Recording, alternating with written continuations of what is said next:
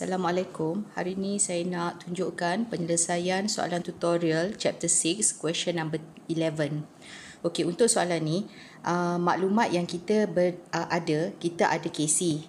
KC equal to 1.1 times 10 to the power of negative 3. If the initial concentration, okey, kita hanya ada maklumat berkaitan dengan initial concentration, tetapi kita tak ada maklumat berkaitan concentration at equilibrium.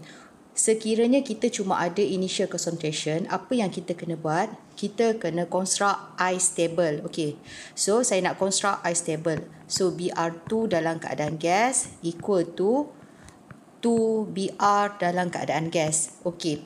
So, since soalan berkaitan dengan KC, jadi kita construct lah ice table kita menggunakan concentration initial dalam unit molar. So, concentration BR2 0.063, concentration BR 0.012. So, concentration change dalam unit molar. So, ini kita akan guna tolak X. Tolak menunjukkan reaktan akan berkurang. Okey, sebelah sini adalah reaktan. Sebelah sini adalah produk yang akan terbentuk. So, kita akan letak tolak menunjukkan reaktan akan berkurang. Manakala di sebelah produk kita akan guna tambah. Tambah menunjukkan produk akan terbentuk. Plus 2X. Dua ni bergantung kepada stoichiometry. Kalau macam ni saya letak tolak X saja, BR2 tolak X sebab kita cuma ada 1 mol BR2. So, kalau ada stoichiometry kita akan letak di depan. Plus 2X. Okay. So, concentration at equilibrium dalam unit molar. Okay. ICE bermaksud ICE table. Okay. Ni yang kita maksudkan ICE table.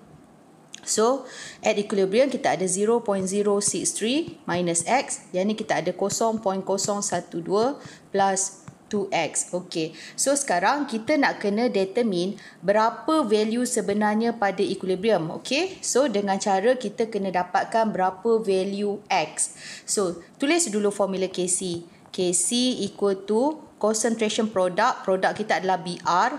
Ada 2 di depan ni bermaksud kuasa 2. Bahagikan dengan concentration BR2. Okay. Dan masukkan nilai. KC 1.1 kali 10 kuasa negatif 3. BR, okey, masukkan nilai BR. Okey, ni nilai BR. 0.012 tambah 2X. Kuasa 2. Bahagikan dengan 0.063 tolak X. Okey, dan guna kaedah matematik, selesaikan nilai X. So, bila saya selesaikan nilai X, saya dapat 2 value untuk X. 1 negatif 1.78 kali 10 kuasa negatif 3. Dan lagi satu nilai X saya dapat negatif 0.01046. Okey. Selalunya kalau kita dapat nilai X, satu yang bernilai positif, satu yang bernilai negatif, kita terus ambil yang bernilai positif. Tapi untuk kes kita ni, kedua-dua bernilai negatif. So, bila kedua-dua bernilai negatif, kita kena test yang mana yang bersesuaian. Okey. So, bila saya test, okey, katakan saya test, saya nak substitute dekat salah satu value. So, 0.012 tambah 2X. So, saya masukkan nilai X bersamaan dengan, saya masukkan nilai negatif 1.78 kali 10 kuasa negatif 3 dulu. So, masukkan dekat salah satu value. So, saya dapat BR sama dengan 0.0084. Okay. Sekiranya saya gunakan nilai X yang ini. So, kalau saya guna lagi satu nilai X, 0.012 tambah 2 negatif 0.01046. So, saya akan dapat jawapan negatif 0.00892. So, bila kita dapat nilai negatif untuk produk, tak valid lah sebab produk akan terbentuk. Kalau macam negatif maksudnya dah habis. So, maksudnya nilai X ini kita abaikan. So, nilai ini saya abaikan. So, nilai ini kita akan accept. So, kita akan accept nilai X yang satu lagi ni. So, then baca balik soalan. Soalan nak apa? Soalan suruh kita determine, calculate the concentration of this species at equilibrium.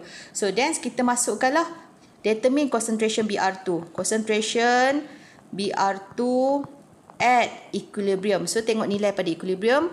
Kita ada 0.063 minus dengan X. So, kita dah decide kita akan ambil nilai X ini.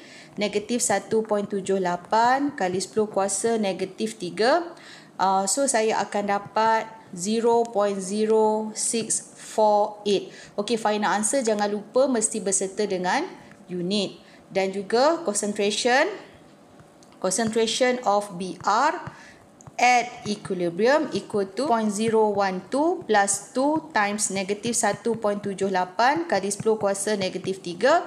So kita akan dapat 0.0084 molar. Okey, berserta dengan unit. Okey, so selesai.